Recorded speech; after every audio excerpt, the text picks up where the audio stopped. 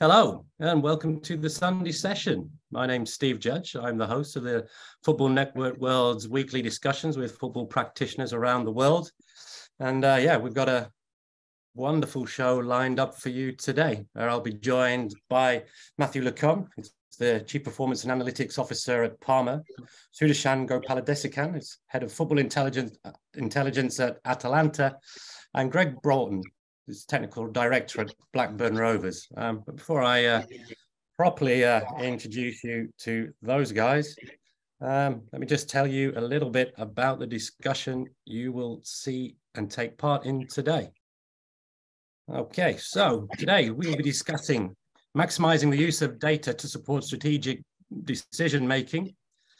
After our introductions, Gregg, Sudarshan, and Mathieu will sort of give very brief presentations to give you an overview of their work around this topic. Before then we get into the deeper discussion, where we will hit on these key topics of how you go about maximizing data use and using that approaches to the strategic decision-making process, making that data use functional. So understanding what the key metrics you are in the various departments that you're working in.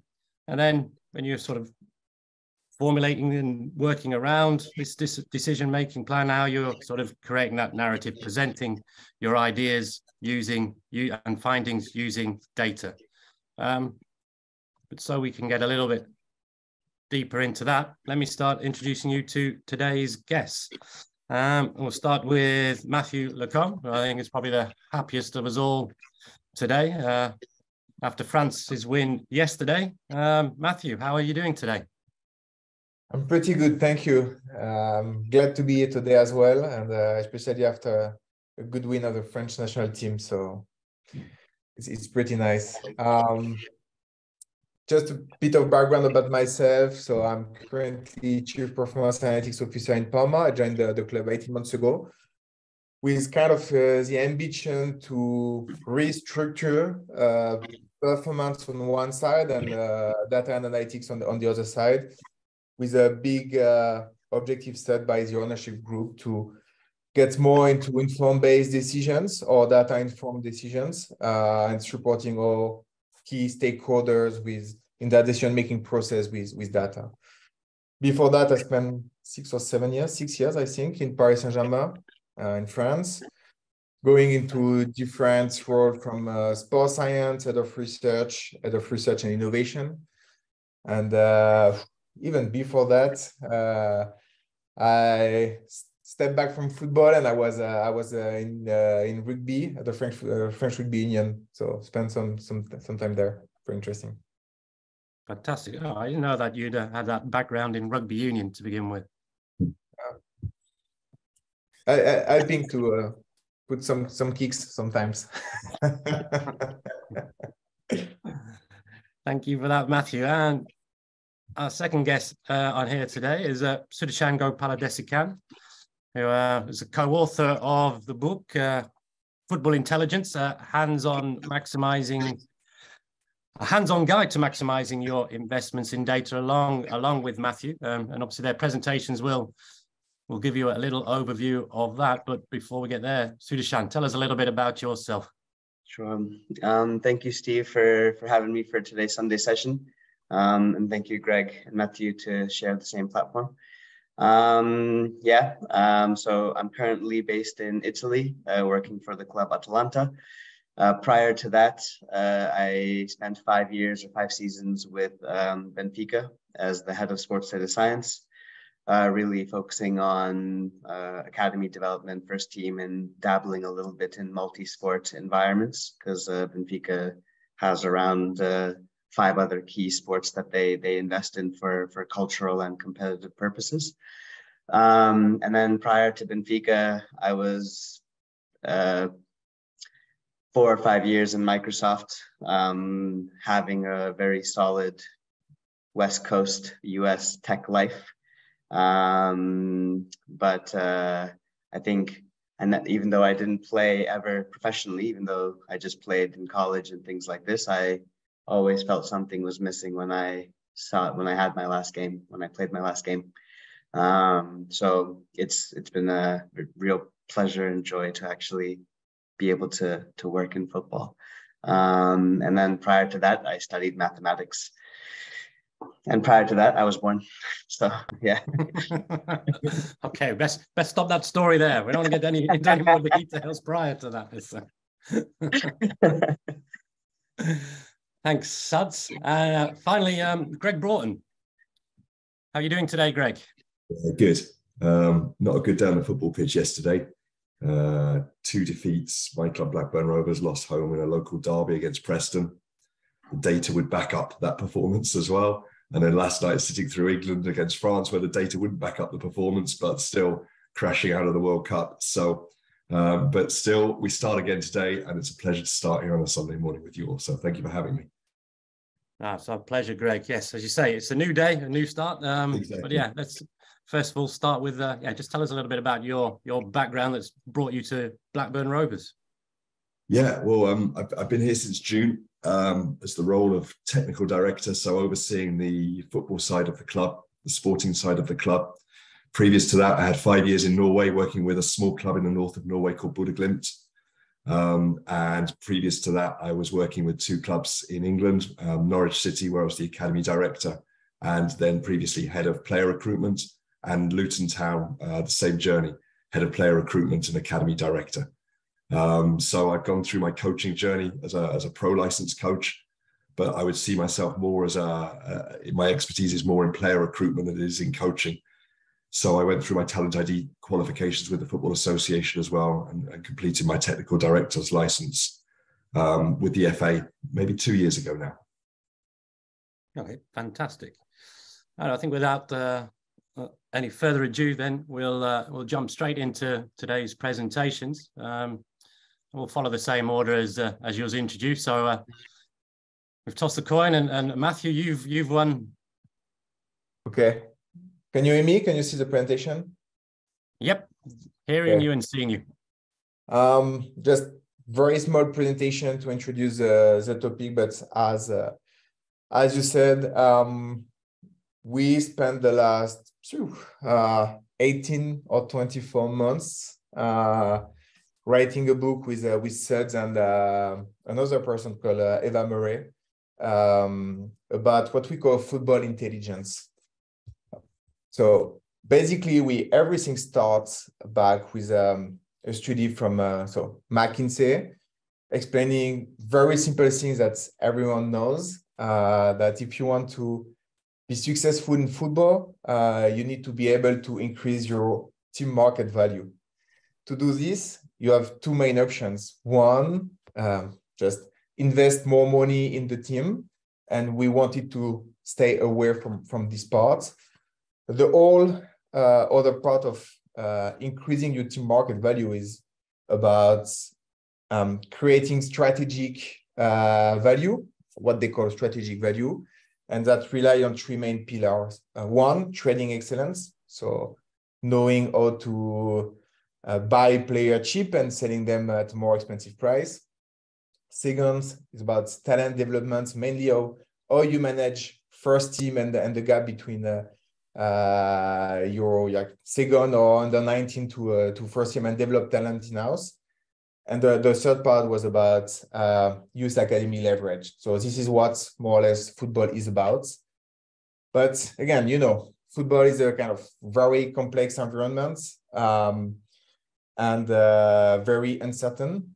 And while everyone is doing mistakes, we believe that data need to be embedded in decision-making processes to reduce this uncertainty. And basically, this is why we call the book, just to go through how, as a football club, you can invest in data to reduce this uncertainty and get your team improve along the way on a kind of short to long term.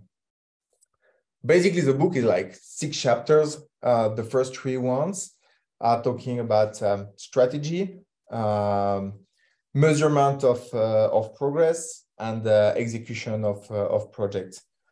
So the first chapters is diving into how can you first set up your club strategy, and then how can you set up a data strategy that will be aligned with your overall club strategy. So of course there is like no one-size-fits-all methodology to do that, but we try to propose a framework to support people in creating the data strategy, going through a more discovering phase, understanding why you are doing that, what are your key challenges, where are the gaps, going through what we call more strategy plannings. So what are your key activities, who are your clients, what are your resources, who can be your external partners and people. So at the end, to define what is your value proposition as a data department for the club, and moving to like road mapping and project prioritizations. We went into the second chapter talking about measurements. So when you have your strategy, how can you start measuring that you are on the right path? And this is all about setting right KPIs for your club, or setting up what we call OKRs, objective and key results, and tracking them. So we go a bit in depth on talking what can be lagging metrics, leading metrics, we try to brainstorm what could be good metrics for your club depending on your objectives. Is it talent development, trading excellence, or leveraging youth from the academy? And okay, planning is nice, but you need at some point to execute projects. So we start to bring some concepts that are more from the tech industry and try to see how these could be applied into more football environments. And so this is more about prioritization of projects, getting into backlog, running what we call sprints, and we can dive a bit into all of this methodology, just to make sure that you go at like steady states of building stuff for your club and moving along, and you don't be trapped into this like hectic 11-month sprints, 1 month rest that we all know happen in football.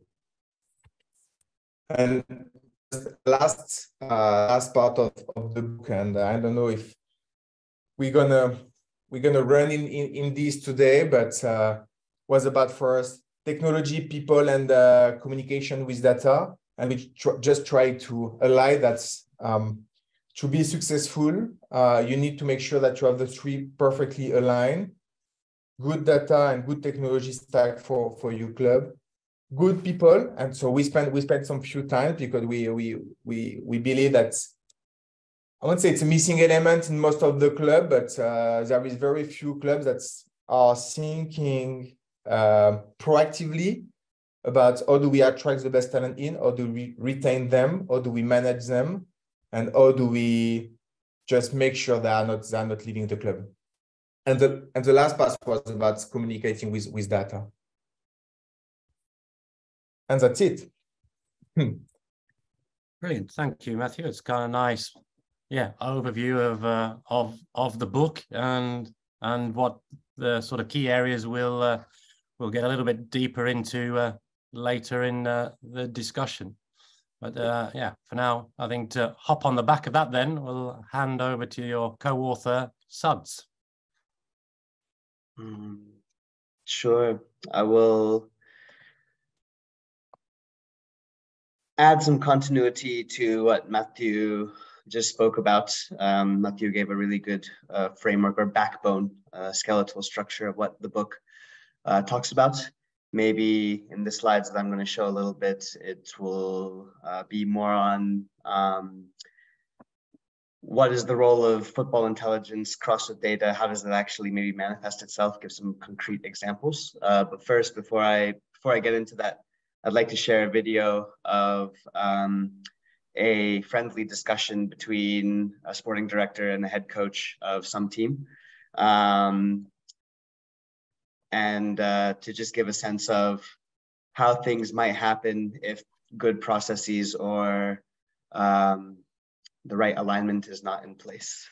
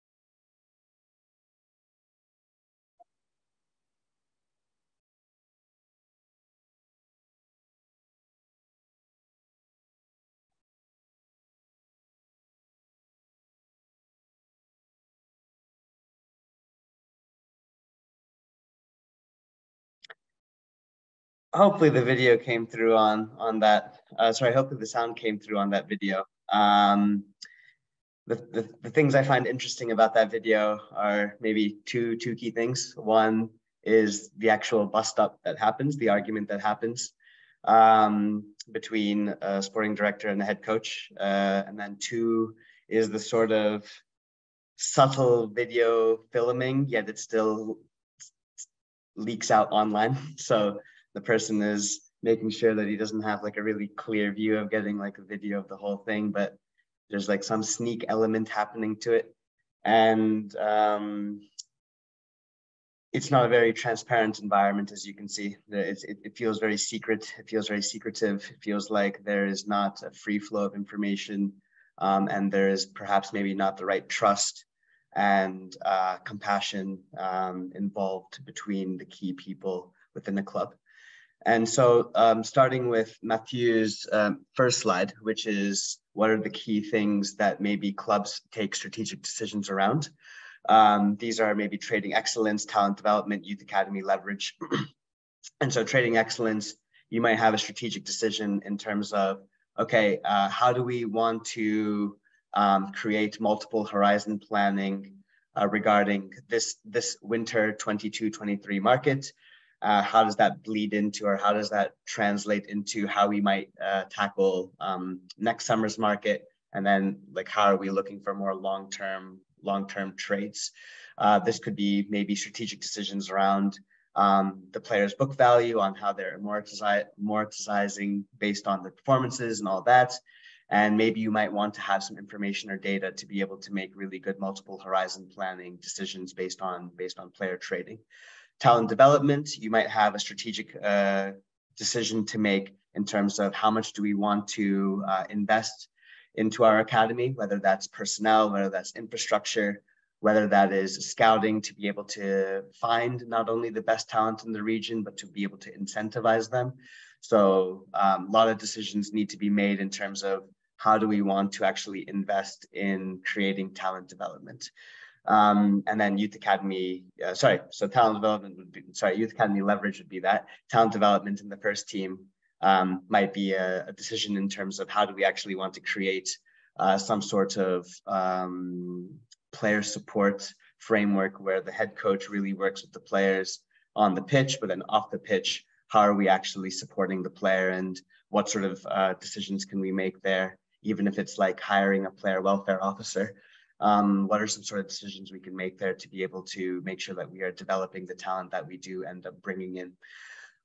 So each of these questions are things that every key executive within the football club thinks about. Each of these questions are things that clubs decide on whether or not they have data. And each of these things are clubs have had success with and without data. I think the interesting thing, or the important thing, is maybe to draw some reference from NBA or MLB or something like this. I'm currently having the privilege of working closely with the Boston Celtics right now. And one thing that I've seen is, okay, they might not have won an NBA title yet, and maybe this year might be the year that they do it. but they're consistently making it to deep stage playoffs every year. And so maybe the thing is you'll always be able to find moments where data did not help the team to be successful, or you might be able to find moments where teams are very successful without following a data-driven strategy. But I think the whole ethos of football intelligence is that we're just trying to find success. We're trying to find replicable methods of success. So maybe we don't hit the peaks of winning Champions League every year, but we are hitting consistently being a net profitable business while being a top 6 club in Serie A. And to be honest, if a team is able to do something like this consistently year over year, that is pretty successful. So I think the role of football intelligence might not be winning a World Cup, but it might be just we are able to be successful, a baseline level of success. We're able to replicate that because we have tried and true and proven methods that work, and we have proof and evidence that they work. So the role of intelligence effectively is then fourfold. It's to help key decision makers learn things that the organization didn't know before. So this could be a good example of this could be you have a loan to buy option for a player, and the buy option seems to be very expensive. But actually, if you look into the market, you actually see someone of his talent is in line with what is the market rate for other people that are not having a loan to buy option, but they have to just like straight buy the player. And so sometimes you can help a club by learning new information, things that we thought we knew but were wrong. Maybe there is a player that we're wrongly evaluating with our eyes. And actually with data, with maybe some of the event providers you see here on the left, we're able to better evaluate and better create a performance metric for how the person does. And so maybe with our pure eyes, we just say, oh, this person's not a good player, but maybe data might tell us something differently. Maybe the data might say, oh, the player's actually better than we thought. Intelligence also helps a lot with actually just confirming things that we do know. So something like this could be, yeah, we're really, we're getting older. Our team is getting older. It's like, okay, it's probably pretty obvious. Probably everyone knows that. The whole world knows that. It's not secret information. But it's really good to be able to visualize that. It's very good to be able to add some clarity, some precision to something that we already know. Like, okay, we're getting older, but like what positional groups are we really getting older? What sort of roles, like the players that are getting older, what sort of roles are they carrying on the team on and off the pitch, things like that. And then things that we thought we knew but lacked clarity and precision could be something about, you know, we know this defender is good, but we don't necessarily know, like, I give a good example. We know that we're not so good in defensive transitions, but we don't really understand like what exactly is going wrong in our defensive transitions. So maybe we just want to add a little bit of precision and clarity around like what is it exactly about defensive transitions that we're having a hunch about. And so in order to be able to do that, some clubs invest in different data providers around the, different data providers that do different things. So StatsBomb does event-based data.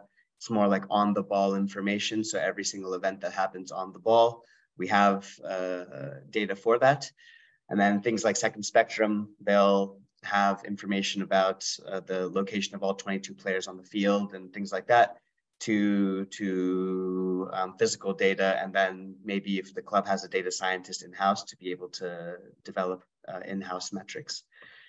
And just to end, the whole idea is the world is just like a changing landscape, and the goal is to try to be ahead of the curve, trying to find what are like the new modern replicable methods.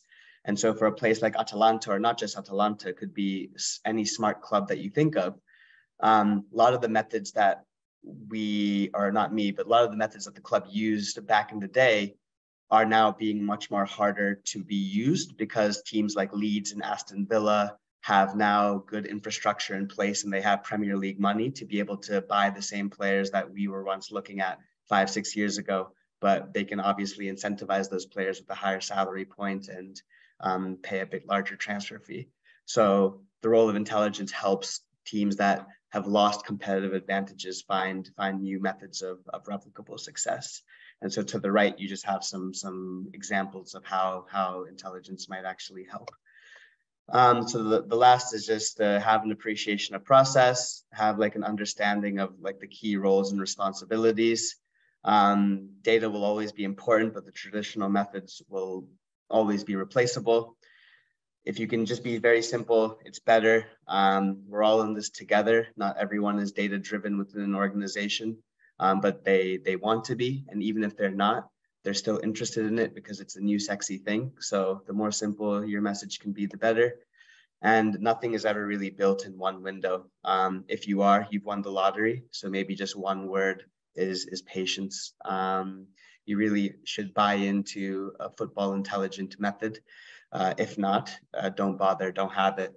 Teams have been successful without following data, without following good process. So you have to really buy into this. It's not a one window transformation for creating replicable methods of success. So I hope that covers a little bit of how football intelligence could be used, some examples, and looking forward to the rest of the session. Fantastic. Thank you, Stats.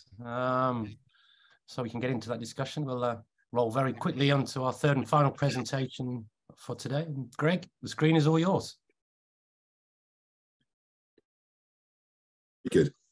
Well, as you said at the beginning, thanks for having me today. I'm going to try and show some examples of how we've started to bring data and information into our decision-making process at Blackburn Rovers.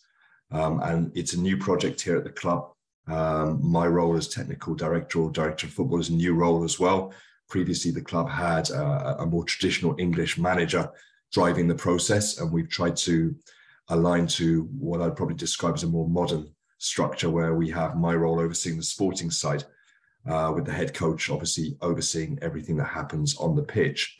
But I think what it comes down to is just having the best information you can have whenever it comes to a critical junction. Whenever you have to make a key decision, the information should support you with that decision-making process. One of the studies I did for my dissertation for my technical director's license was about the use of metrics in the modern game. And I leaned heavily on The Tyranny of Metrics by Jerry Muller. My study was about the use of Goodhart's law or the effectiveness of Goodhart's law in football. Goodhart's law states that when a measure becomes a target, it ceases to become an effective measure. In other words, that people begin to game it and people begin to cheat in order just to hit the target. So it's how to measure your club without it necessarily becoming a target. And for us, several things that underpin performance. One of the most simplest is just looking at the quality of chances created and the quality of chances conceded. And although we sat third in the table going into the international window 4 weeks ago, or international break 4 weeks ago, the data suggested that we were very much overperforming, and that we probably sat middle of the table, maybe 10 or 11 points behind what we actually had. So in that point of view, it's trying to keep expectations real, making sure that that's communicated externally as well as internally within the club. And also it's maybe just understanding the reasons for that, because we have a very good goalkeeper, Thomas Kaminski, who was very unlucky to miss out on the Belgian squad, who'd made crucial saves at times in games. And in terms of having Ben Brereton Diaz and Sam Gallagher as a striking force, they can score goals where other strikers maybe in the Championship don't. So at both ends of the field, you have difference makers as well. Without wanting to see that we've collaborated, I promise you I hadn't spoken with the other guys on the call today.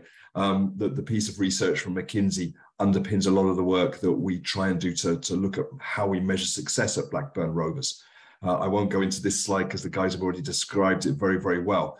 But what I will talk about a little bit is measuring the value of your squad, if that's the ultimate takeout from McKinsey's study. We are building something more robust than relying on transfer market data. But for now, just using transfer markets data alone, You can see the squad value there at Blackburn Rovers from promotion back to the Championship in September or in the summer of 2018.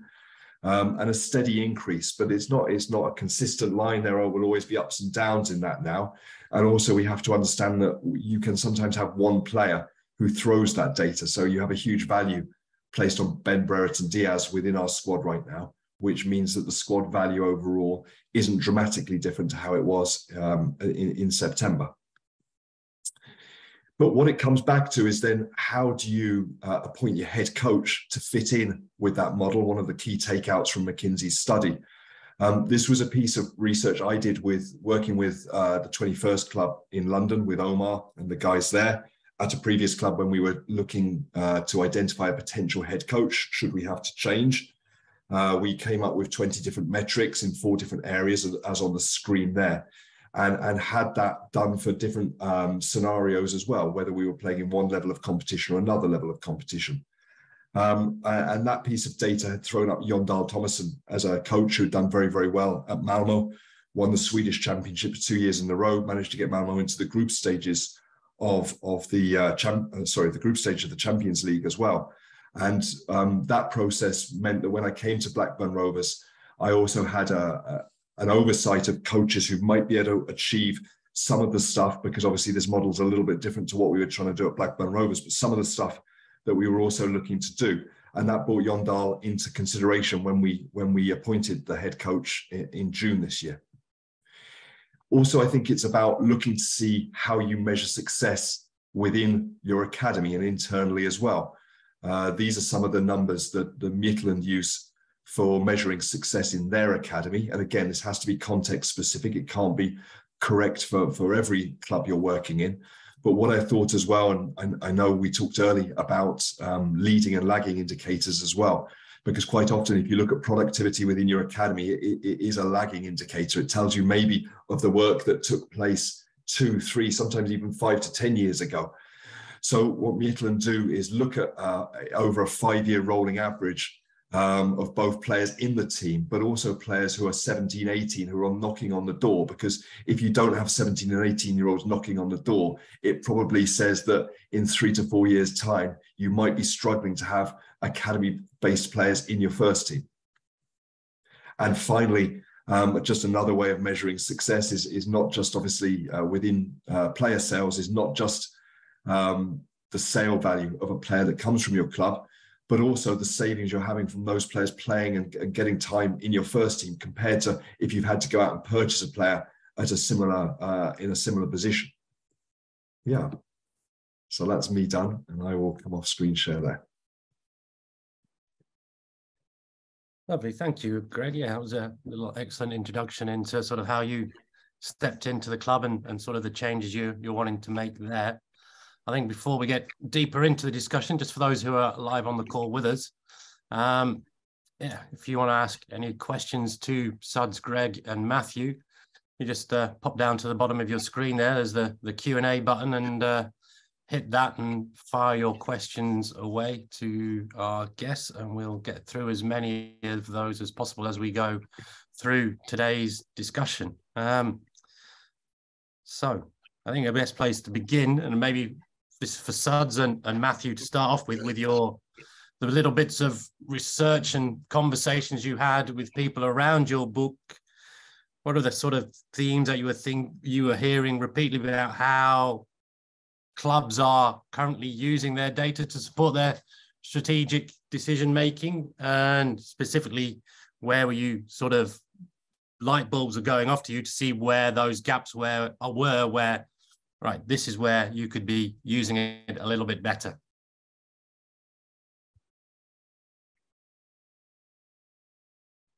So I think we're always constantly balancing between 3 things. We're always constantly balancing between active development, like stepping into a new club like Atalanta. There is no infrastructure in place, no purchase of data yet, and so had to buy some data in the first place. You could use the platform as they had it, like the IQ StatsBomb platform or the ISF platform for Stats Performer Opta data. you could use it as is, but maybe using it as is, it's really a tool meant for a match analyst and not really for a strategic decision maker.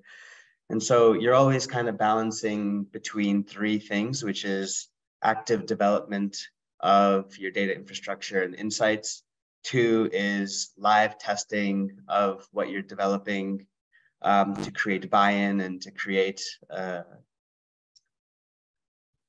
areas where data is being used. And then 3rd, which is like a constant education of how data actually can help us know things that maybe are not so easily seen by the expert eye. And so I think in our aspect, it's really, while doing the book, it was really honing down, like, what exactly are we trying to do with information? What exactly are people trying to do with information, whether or not it's a number-based information or it's a tip that they hear from a friend or something. And it's what Gregg is saying. It's, we're trying to have as much information as possible on the table before making a decision. And so it always goes back to those things. It's like, for every single thing that's important, whether it's player development, talent ID, academy pipeline, like player pathway, what exactly is it that we really know now? Are we able to challenge our current beliefs? Are we willing to admit that maybe we were wrong at one point? Are we willing to update our biases? Are we able to move towards a better understanding of something? And I think while writing the book, that was probably the thing that became the most clear. So if I can add something on this one, is we can see that most of the club are using data at a very operational level. So with match analysts, with some scouts and so on, but forget to go back to real decision-making processes. And instead of trying to push information into systems, we need to start pulling people like study into, okay, understanding what is the decision-making process of key stakeholders, what are the key decisions, and how can we support data. And so at the end, it's not about creating new super fancy metrics, but sometimes just being able to provide the right amount of information at the right time in the right process.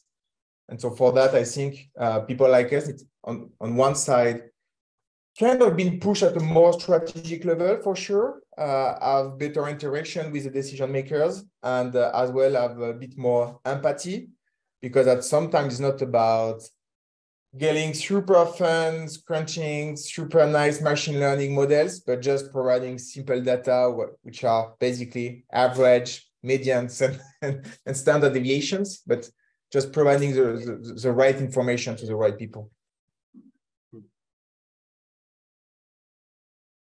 I guess with yourself, Gregg, you're coming into the same space, but from a slightly different angle. Yeah, I think I'm not a data expert. I don't have a background in mathematics or any kind of sciences. So I think for me, it's bringing expertise in around you to support you with that decision making, and then listening to it. I think Sud said earlier, there's no point doing it or employing those people or systems if you're then going to ignore that when it comes to a critical decision to be made. It's only part of the decision making process, but it's a key part, and you have to listen and you have to base your information on that. So, for example, if I use a very basic example now, going into the January transfer window now, which we're doing, looking ahead to next summer's transfer window, we currently sit 3rd in the championship, but we know performances are maybe not as strong as the league position. We know from a data point of view, there's probably a 40% chance of us being in the playoffs at the end of the season, a 10% chance of being in the Premier League next year. So when you're doing that with a 90% certainty or 90% suggestion that you're going to be in the championship.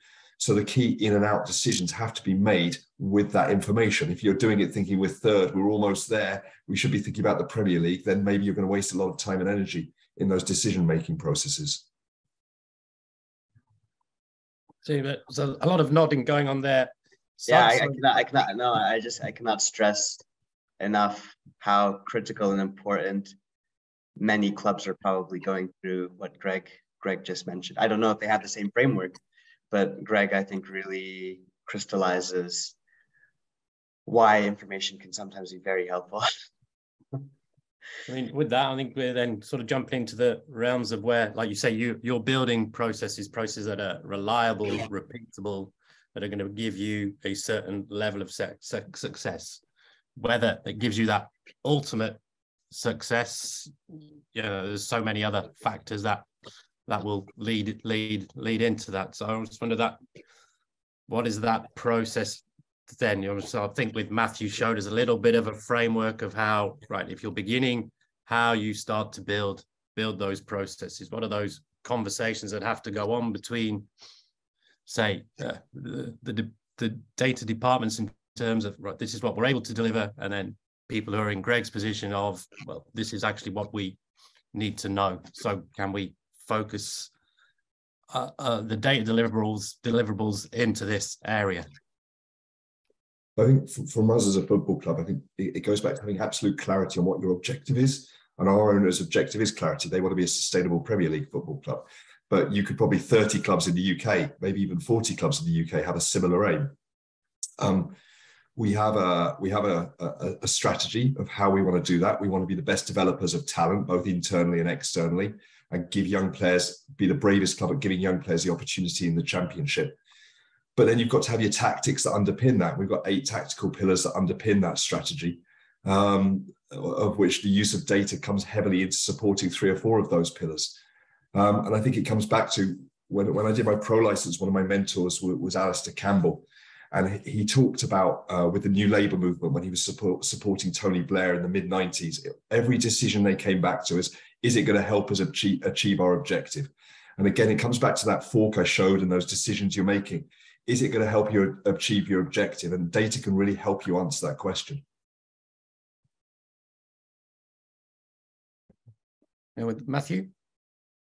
No, so Gregg say most of it, and then I think when this framework is defined, it's again for me to spend time with Gregg and sit with him and try to understand from him how is like when he has to make these very strategic decisions. What is the flow of information he has in his mind, and how can I bring to him more objectivity in this? Because of course, he has not a kind of supercomputer in his mind, and there is some like gut feeling, of course, and there is some bias as well. So I would go from, okay, I don't know, trading. What is the type of information you are looking at? Okay, I have my team. I'm doing kind of mental gap analysis. From that, I'm doing like what I call investment thesis. We need this and this type of player. So I want this and this type of playing style. And then we are moving into like finding the players, contract negotiation, and so on and so on. So my role would be to just take all these small parts, create a process, and that's every single phase of the process, try to bring the right information from, okay, this is a team review, this is the gap analysis we can do, this is a succession plan we have with like relevant data for the player, and then, okay, this is the current talent pool you have available in this, and some people that can fit what you are looking at or your investment thesis, and then we go through all the process. That do not mean that, again, for this specific one, I believe in full data-driven process, and this is clearly not what we are seeing in the book. We are more than convinced that it's a very complex environment. It's more about getting multidisciplinary visions, I would say. So at sometimes just making sure we bring the data in the conversation at the right moments in the framework, just to support Gregg decision makings. To maybe add a orthogonal idea to what Mathieu and Gregg are saying, I think our process really starts with to be fair, I'm going to credit my boss fully for this, not me. My boss has like a phrase saying, he said like we're working on things, but we're not really working. And what he meant by that was if you went into the office on a Tuesday on a match day -3 or something like this, and we're preparing for the game and everything like that, but if you asked each and every person, what does this person do? What does that person do? How does that person actually fit into the work that you're doing? A lot of people probably wouldn't have been able to answer that 6 months ago. And the main thing that he tried to implement being director of football was like a technical board meeting just once every 2 months, once every 3 months, and just have everyone go around the room and say, hey, this is what I'm working on. And maybe the football administration side maybe will never use any sort of data, but it's helpful to know what they work on. What sort of conversations can you have with them that are personal in nature? What sort of conversations can you have with them that are more work-related in nature? And after a few technical board meetings we've had, like, you can really see what he meant in the beginning 6 months ago, 8 months ago, which was like, yeah, we're working, like this sports scientist is working on something, this data person's working on something, this technical director is working on something, these guys are working on these deals, and like everyone's working, but no one's really working together as a unit, because not everyone was very aware of what each person brought to the table. And so even before having a framework or even before having a process, just like the first thing of everybody knowing what each person really does and what each person was working on, and kind of having some set of accountability, like at the end of the meeting saying, hey, this is what I'm going to be showing, hopefully next technical board review of the progress I've made from the meeting that we're talking about today. I felt that that's been a really helpful way to actually get people to work together as a unit, and as a positive consequence, actually get data more embedded into a club, because it provides a platform for where actually data can surface into how we might do football operations, how we might work with the medical staff, how we might work with the first team staff, or whatever it may be. And so maybe that's just like the first thing that goes on prior to framework or processes, really just getting in everyone into a room and having a clear understanding of what are the roles and responsibilities, and convert working in individual silos to really working. I think we've touched on, well, we've certainly touched on the transfer window in the first team level. I don't know whether it's try and narrow the focus of the discussion then when we're sort of using data to understand the value of an academy. That's always a hard one, I think, sort of in the presentations mentions of the investment into that academy. So, and I guess maybe then jumping on the back of what Sud said there a little bit then, Greg, that first of all, to understand what you have in the building in terms of the people in the building. Yeah, I think it's about that long-term succession planning. It's having very good squad design, because what I found, I've talked before about, there's 3 or 4 things that you can do to cheat the system to get young players into the team. You can have a really high injury rate. You can have a caretaker manager. You can have a transfer collapse, and there's lots of different things that you can do that aren't strategic things, but accidentally force these opportunities to happen. But what I've tried to do, or what we've tried to do at Blackburn Rovers, is by having quite a tight first team squad, 20 outfield players, 3 goalkeepers. And then my first day at the job, the first thing I did was got all of the key academy staff around the table. I'd watched 10 or 20 under 21 and under 18 games coming into the job. And I said, right, who are the 6 who are closest, who need to train with the first team? And I'd written down 6 names, and 5 of the 6 were the ones they gave me. So we put 1 more in that they'd been me. And we said, right, this core group of 6 are going to train for the whole of pre-season with the first team and be part of the group. And what you've done by doing that then is 2 of those players forced themselves into the 22-man squad. They broke through the glass ceiling and were suddenly in there. And one of those wasn't prepared to sign a long-term contract with us at that stage. But by the time he'd broken through and played 3 or 4 starts in the championship at the age of 17, all of a sudden was knocking on the door saying, yeah, I'm ready to sign that long-term contract now. So I think what's really, really important is having the people who work with those young players every single day. It's giving them a voice at the top table. I've worked a lot of time in the academy system, and I've often felt frustrated that first team coaches don't trust them, they don't believe in it, and I understand it's their job that's on the line. I get that completely. But I think now that I'm a technical director, the key thing is give the head coach a framework to work with. The 22 or the 20 plus 3-man squad is completely his to decide who's in it or who's not in it. But outside of that, the club says in that case that this is the structure you have to work with. And then things naturally begin to happen if you do that. And that's one way of knowing what's in the building. And then you can use the data to assess those players and see how accurate the eyes of the academy staff are as well. With Mathieu and Suds, I mean, I guess it seems the obvious measure of success for an academy is the number of players who come through to play in the first team. Obviously, there's lots of.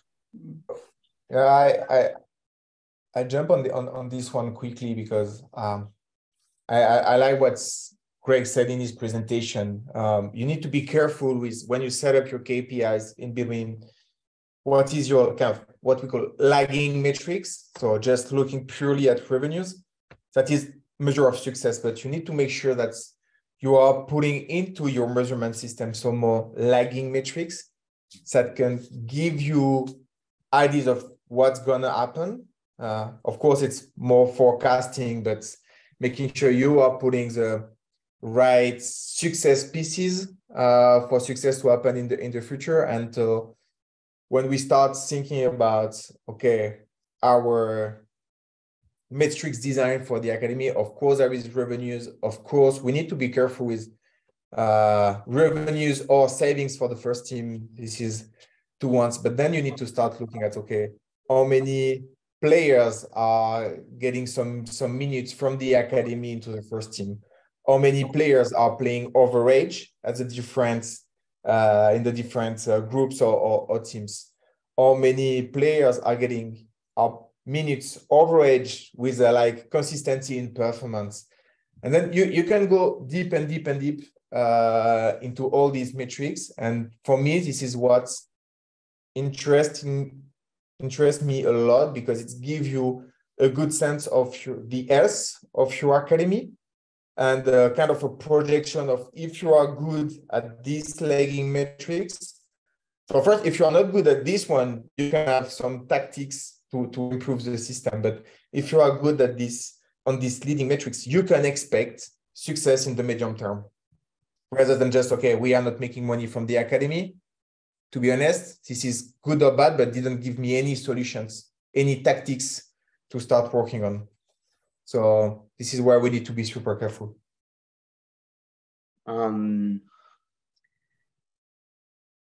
Yeah, I mean, I think working with the academy, I've personally been very blessed. Benfica, it's a great academy. Atalanta is also a great academy. I think I've been very blessed to be in well-oiled machines, so haven't really had to do much to actually make them successful. They were very successful before I even joined.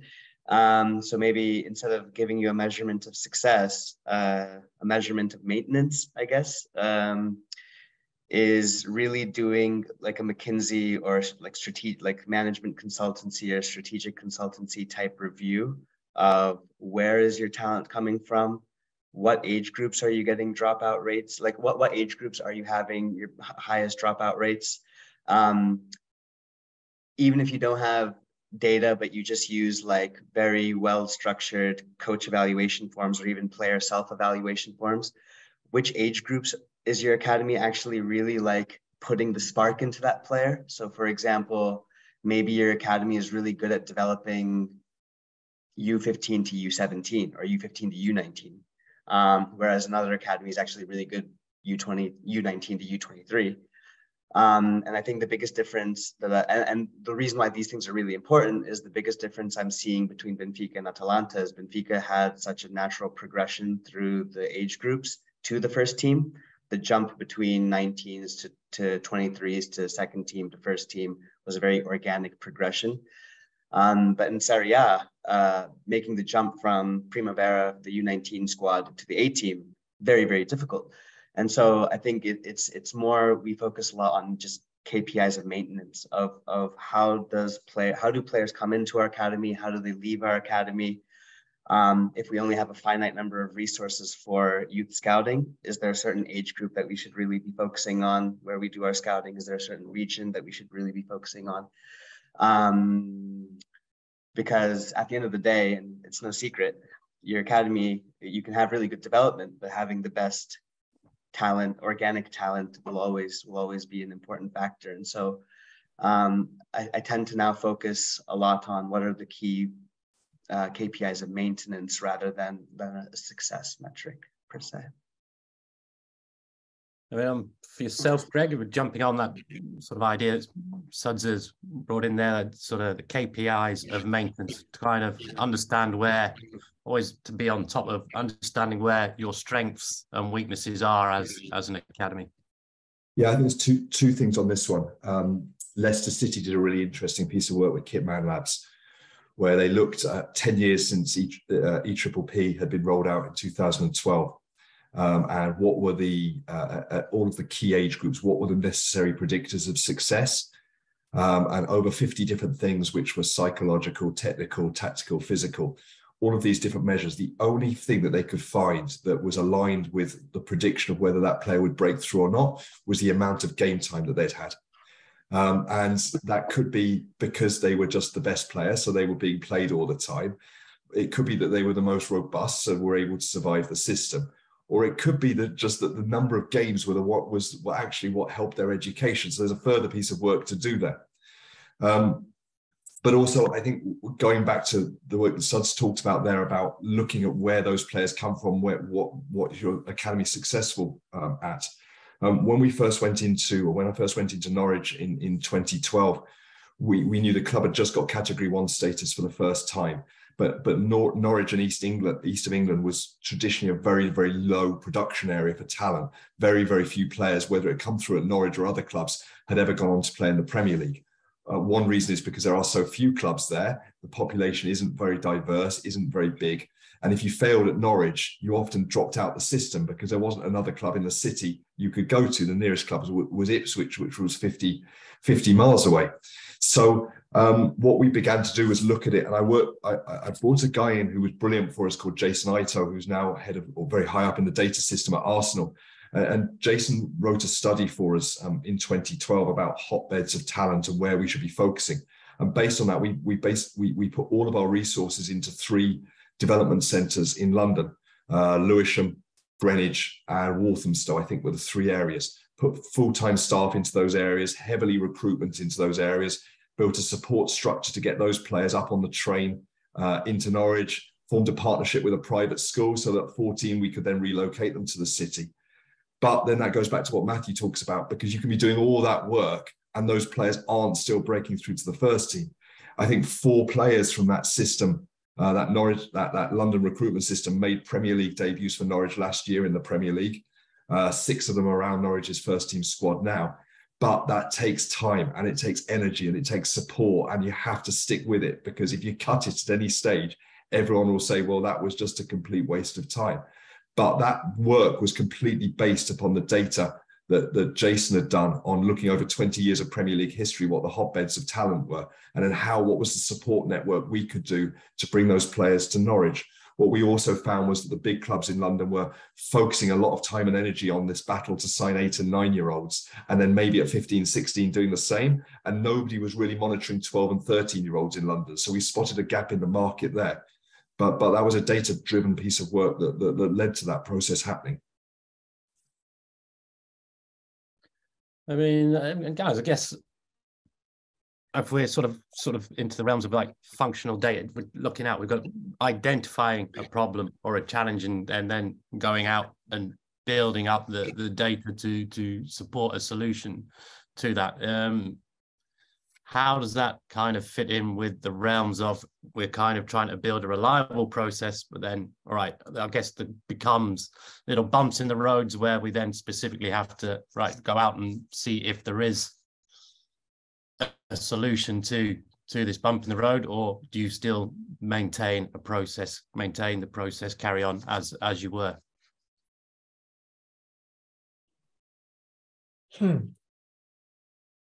So I would say good question, but maybe it's all comes down to the communication and setting up right expectations. If you start saying that leveraging data in your club or leveraging such and such strategy will lead you to success in like 6 months in football, this is not true. So I strongly believe that when we as leaders start communicating insights or decision making, we every time need to set the right amount of expectations and pre-define as well, again, metrics of success and so on, and be very fair from the beginning that, okay, if we are not able to reach this and this and this metrics by whatever, 2, 3 or 4 years, we need to drop or pivot the strategy. So it's, again, all coming down to proper communication, proper expectation settings, proper measurement of the process. And again, cannot be only lagging metrics. You need to have your proper leading metrics in. So I guess your players, before reaching out to the first team, were high performance in the under 23 or under 19s. So you start to identify even before that success was happening. So you need to stick to the strategy. And yeah, and from day one, be ready to pivot if these metrics are not reached within a certain amount of time. This is what I would do. I think to market maybe a little bit of the book and to say, I'm not a really big fan of reading, and to say if you only really had time to read bits of it, probably the most important sections would be the middle 2 chapters, which is measuring performance, and then how do you actually do prioritization between what's important versus what's interesting. The rest of stuff is probably, it's important, but it's like quite obvious. Like obviously you need to have a clear objective. Obviously you need to invest in people and you need to have the right people. But the reason why I say that is, and maybe this isn't talked about enough, or maybe it is, but I'm coming from the data side. It's not talked about enough. I'm on my first fixed term contract. In Benfica, I was on an unlimited term contract. And whether or not I stay or leave or whatever happens, I can't predict the future. It really builds into the sort of planning of how do you actually build out projects if you're not going to be there 10 years from now, 15 years from now. And so you really need to understand, like, how do we build as an organization things that can be used and replicated, and we stick to that process as you said, even if it may not be like the ideal or golden solution. And that's just because maybe some people are on an unlimited time at the club, some people are on a fixed time at the club, and it definitely does play an influence into how we might prioritize what processes we optimize for and what process we don't. And so if we do ever see a roadblock, or we do see something that maybe needs to be addressed, it goes back to what Gregg was saying, was long-term succession planning then becomes the most important thing. It's like we commit here in my 3 years, let's say I go somewhere else after 3 years, here in my 3 years, I really commit to making sure we develop clear processes that we stick to through thick and thin, through ups and downs, but we make a very clear backlog, or we make a very clear assessment of what are all the roadblocks we ran into and what are all the things that do need to be addressed, whether it's with me if I stay, or whether it's with that long-term succession planning with somebody else. And passing on the torch is something that maybe from the data side I don't hear much, because most of my peers really stay within one place. And I think Mathieu and I are kind of the weird ones who've actually bounced around clubs. But I think it's an important thing that maybe Gregg might be able to shed some more light on, given his background and experience. Just jumping on this one, because it's funny, because we didn't talk about that before we said, but one of our key pillars in the department is build for long-term purpose. And I'm always saying that a successful project might need more than one architect. So we are very heavy into documentations, transparency, backlogging stuff. So if I'm leaving, I want to be able to pass the ball to the next one, so the next one can hit the floor running, and not just we spend 2 years discovering everything. And it's something I'm very convinced about. We have like more than 100 years old clubs, but football is very poor at learning because it's very poor at documenting and sharing. So I think in the future we see more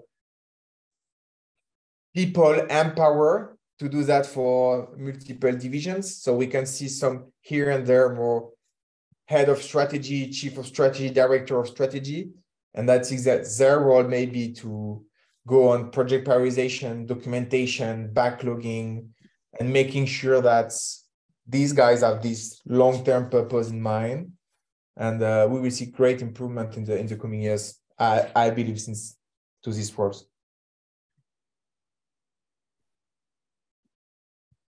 Gregg?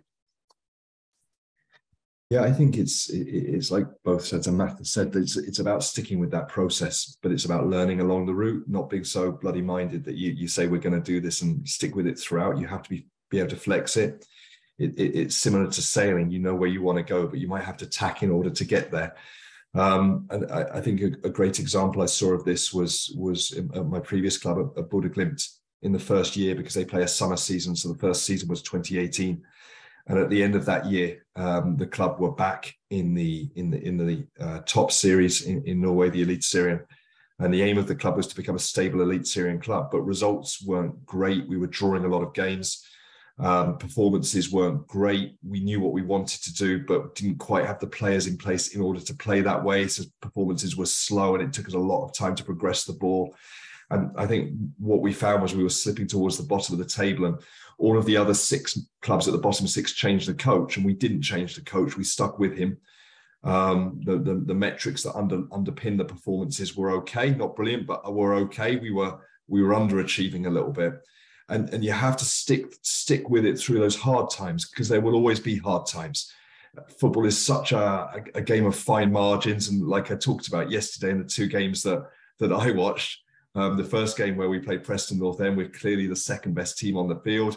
They'd done a brilliant game plan in terms of counteracting our style of play, and we didn't adjust to that.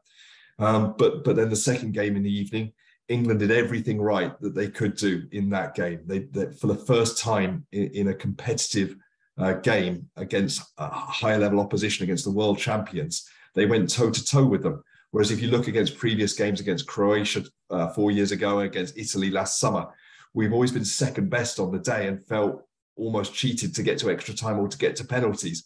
Whereas last night you dominate but still fall short. So should England tear the whole thing up? No, of course they have to review the whole thing and say what was good, what was not good. But ultimately, you've seen huge progress, and it is those fine margins in football. And that's why we're all so addicted to the sport, because it produces some of the unbelievable stuff that we've seen in Qatar over the last 4 weeks. So.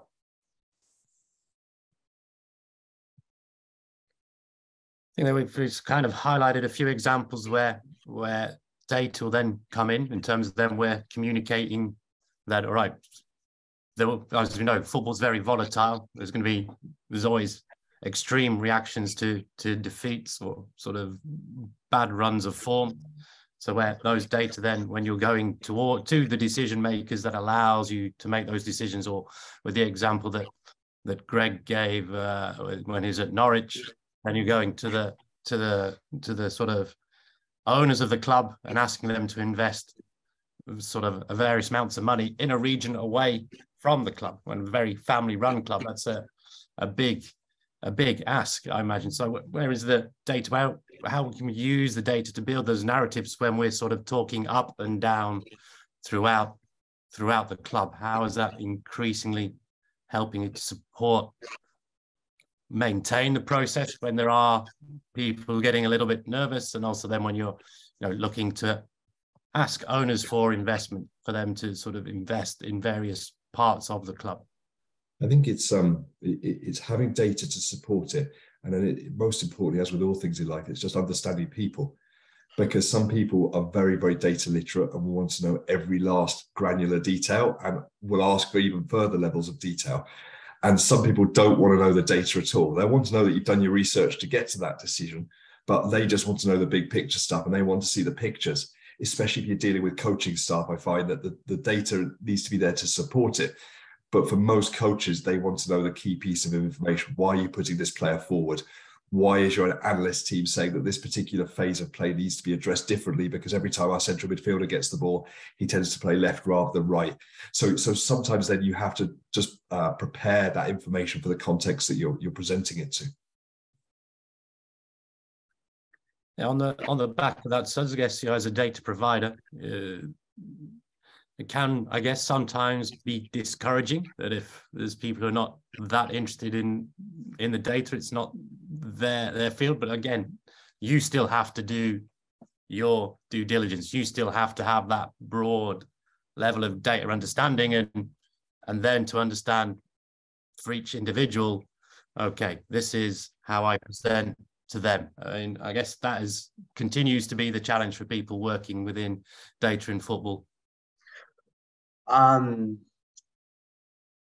think I'll use Benfica as a really good example. I mean, my team and I, like the team that we have there, we spent 4 or 5 years building a lot of infrastructure in place, working very closely with the video analysts, working very closely sometimes with other key people in the organization. And it's only after I left that they bring in a German coach. They bring in a German-oriented coach who's been trained in the Red Bull system, and the Red Bull system is very known for having very modern thinking coaches and executives. And everything that we've been working on, like maybe the percentage of what the club used during my stint there was, let's say, X%. But the percentage of what they use now is like 3 times X or 4 times X. And I think the most important thing is actually a quote from Arsene Wenger, and Wenger's my favorite coach, one of my favorite entities or identities in football. And he says that the main thing that makes or breaks a player, especially when you're in that very talented elite group, are the players that have a high resistance to frustration. And it is quite easy to say, like, yeah, I'm someone that works in data. I really only want to work with people who understand data. I only really want to work with people who maybe are not having a math, like someone like Gregg. I only really want to work with people like Gregg. He's not from a math background, but he's really engaged with the process. And I think it's very easy for data people to, and no blame to it, by the way. Just want to be on record to say that there's no blame on that. But I think if we're trying to really move the industry forward on all levels, on all geographies, on a global level, I think the most important thing is to be patient, and to go back to what Gregg and Mathieu say, is not always work on the fancy metrics, not always work on the fancy KPIs, but really spend a lot of time translating football language, football concepts into data. A good example could be, like, a lot of people want to play with high rhythm. But how do you define high rhythm? Like, do you have a metric that actually lets you assess or evaluate what high rhythm means? A lot of people want to play with numerical advantages. Okay, do we have a metric that does that? And I think the data world sometimes gets caught up with fancy machine learning models, which have its value, but it gets lost in translation to the key people that work in football that we work with every day. Whereas if you actually show them side-by-side video with a metric that you calculated, and that metric just happens to be the exact same concept that they talk to their video analysts about, that they talk to their players about, maybe now it's not, maybe it's just not being used for whatever reason, but like in a place like Benfica, now the coach is knocking on the door asking for a lot of stuff all the time. And I think it's really a language translation thing and a patience thing, and to what Wenger says, just a high resistance to frustration. We'll see data be integrated in the long term. All right. Totally aligned with what was saying. Just sometimes, because we can do things we are pushing to get more and more and more complex model without empathizing with again, decision maker, coach, sporting director. But okay, what do you care about? What do you need? And then how can I bring the right amount of information on this? If you start doing this, then you create trust. And then from trust, you create a balance of, okay, I will react to your need, but I will feel empowered to be a bit more proactive and educate you on more complex things. But I still remember when I joined Parma, we just started the project, and the ownership group was just sometimes pushing on my boss, who was a managing director of sports, saying, yeah, but he's not using data enough, he's not using your tools enough. And I was like, okay, first, I need to be able to deliver value to this guy. If I'm delivering value on what's better for him, you'll see it will start to use. Now it's not the right moment. We need to create trust. We need to create working process together. And I need, even as a data guy, to spend more time on building this. And then you'll see it's going to be much more effective. So again, frustrations when I see all these sometimes friends, peers that are getting more and more frustration. Like I'm building stuff and people are not using this. Maybe you are not building the right stuff for you. So yeah, again, we will never replace sporting director or coachings on making decisions. Never. So they are the one in charge. They are the one that put their face in the critical decision-making process. So we just need to solve their needs. If we solve their needs, they will use it. I mean, as the irreplaceable one, Gregg, you're the one with the needs. But again, I guess you're an end user, but also then you have people above you who you have to report to as well. I just wonder whether to start with that initial process. I mean, you've mentioned little bits today that, understanding the performance of your team. There's clearly metrics that you've referred to there. I mean, when you're understanding how the club is performing, as Suds and Mathieu would say, they could deliver infinite amount of data for you. How are you deciding on, right, this is the key bits I need to know on a day-to-day sort of basis, and then then obviously when you're coming to the bigger strategic decisions, then you become more wider in your base. Yeah. Well, we're working on a project to build that dashboard, so at any time we can see kind of live what that looks like for us as a club, especially on the sporting side. And I think again, then it's just constant communication about performance all of the time. We need to switch the language to talking about performance. We're coming slightly away now from the data part to the psychological part, but obviously everything's intertwined.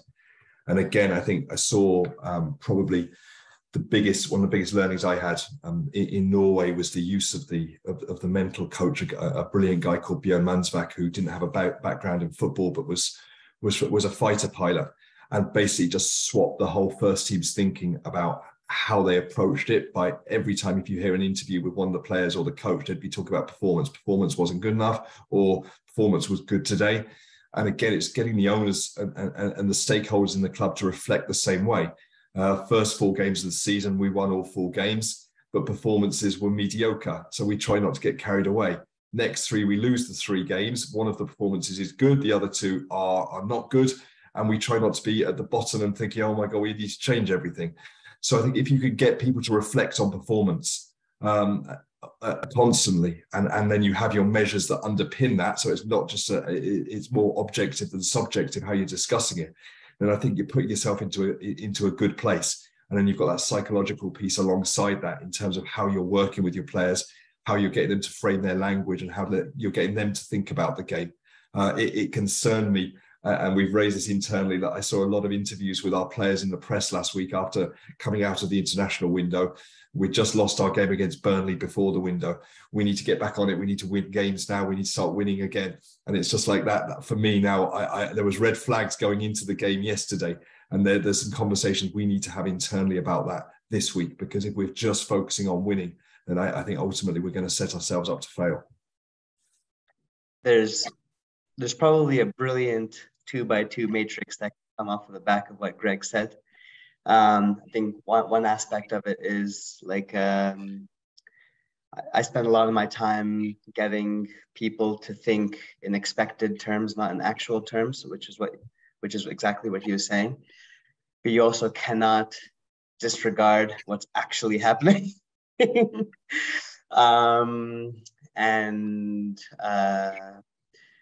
There is probably, and I have to thank you, Gregg, for actually saying it like that, because maybe I'm going to spend today thinking about, is there like a 2x2 matrix that you can create from it? Because like maybe the expected versus actual message, the triangulation of the messages is this. But you can't deny the fact that maybe you've lost 4 of your last 5 games. And and despite, and even if you lost 4 of the last 5 games, but your expected metrics are still saying everything is okay, there is still some sort of a psychological factor maybe, or there's something that's going on that's an intangible, immeasurable thing that's going on. Maybe there is something really important to etch out and create a framework on regarding how would you handle if things are going expected well, but psychologically well, expected not so well, but psychologically well, expected actual well, psychologically not well, actual not so well, and psychologically not so well. Maybe there's something nice, a little tidbit to a heuristic to create from that. So I have to thank you, Gregg. That was nice. Yeah, I spoke with Phil Giles at Brentford, and he talked brilliantly about it. 2 things from Phil Giles's message very, very quickly was, firstly, after I think when the head coach went in there, the current head coach, they lost or didn't win for 10 games. And the assistant manager was getting really, really stressed because he'd relocated his whole family over from Denmark. And Phil and Rasmus, who was at the club at the time, were saying, look, actually, the performances are okay. Just stay calm, keep doing what we're doing. We know results will turn. But secondly, he said to me that one of the biggest changes they made at Brentford was taking promotion as a target off the table at the beginning of each season because of the stress that caused, especially going into the last 10 games. All they talked about was consistently improving performance. And they have a metric that they talk about. They have one metric at Brentford, and they know if that metric is going up, then performances are going up. So yeah, it goes back to some of the stuff you just talked about there. That's really good. Lovely. It seems time is getting the better of us. We're just probably need to start rounding things up. So finally, Mathieu, I think we're very much there. Like you say, we're trying to say, how can data teams can encourage the decision makers to expand their use of data? And I think there's a little bit there, I think, around the idea of communication, how you start thinking more in objective terms rather than subjective.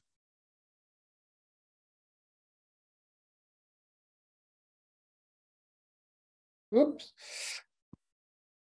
This is a good one, and I'm not sure it's a good one. It's a one that we can solve in days or with process.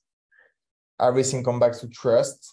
And with Sud and I moving from countries recently, we know sometimes how long change management can be. But as a data guy, you need to have your storytelling right.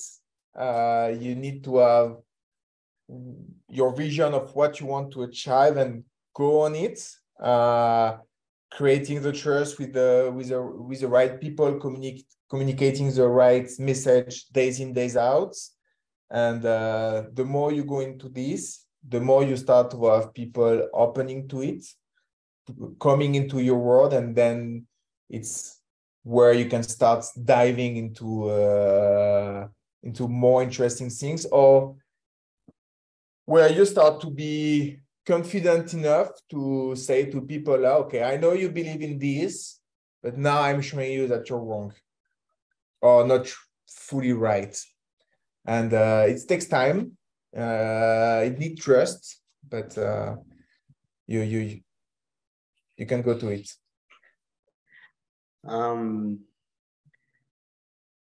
I think the beauty of being a data person, or the beauty of being a data-oriented person in sport, is that, and it also applies to actually being a well-organized scout. Actually, there's a scout I've recently met in Atalanta who I've been quite inspired by, actually, just because of how organized he's been throughout the years. And there is something that's good being a database person, because one thing that we always have to remember is that we're not the key decision maker. We're just helping people make decisions. So maybe the data says something, but we make a decision that's the contrary, and we have to be okay with that.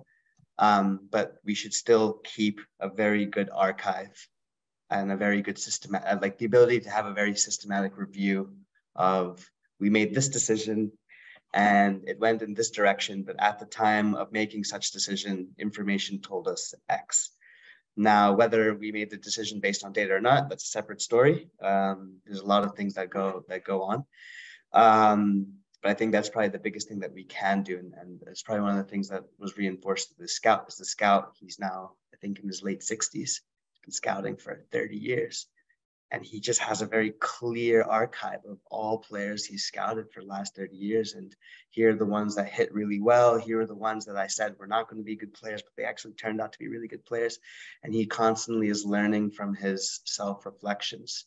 And I think data, to mend or to merge objective subjective data, can play a really strong part there by being a strong archiver of, at the time the decision was made.